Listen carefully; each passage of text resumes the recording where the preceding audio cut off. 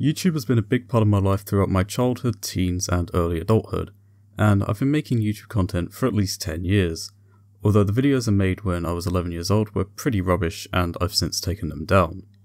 In that time, I've not only made YouTube videos, but I've also watched a ton of YouTube throughout my school years. Now, if the title scared you, don't worry, I'm still going to be uploading to YouTube, I'm simply going to stop compulsively watching YouTube. You see, I've never been an avid social media user. I've never used Facebook, Twitter, Snapchat or TikTok.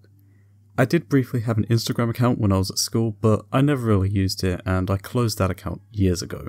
However, YouTube has been a major exception to this because there's so much variety on the site, and there really is something for everyone.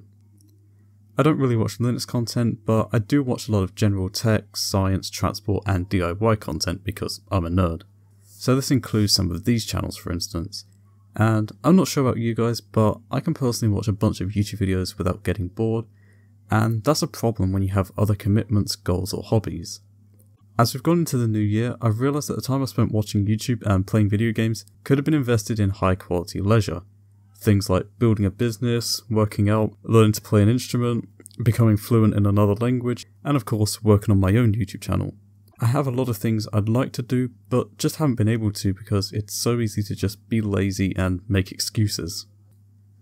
Now, in moderation, I don't think it's inherently bad to watch YouTube, play video games, or engage in other entertaining habits. I'm not one of those grindset folks who thinks every nanosecond of your life needs to be productive or else you're a loser, but I think a problem with YouTube is there's a ton of content on the platform that makes you feel like you're being productive. The content has value and I'm by no means discrediting these creators, but it's definitely easy to binge this content rather than actually implement what these people are saying into your life. At least that's what it's been like for me. I've also seen the sentiment of people on YouTube raving about how amazing it is to quit social media, as if YouTube isn't social media. There are mixed opinions on this, but I think YouTube definitely is social media. Especially with the introduction of community posts and the mad death scroll of YouTube Shorts bringing the brain rot content of TikTok over to YouTube, which I find makes it more difficult to use YouTube in a productive way. Of course, I don't expect to be hyper-productive overnight.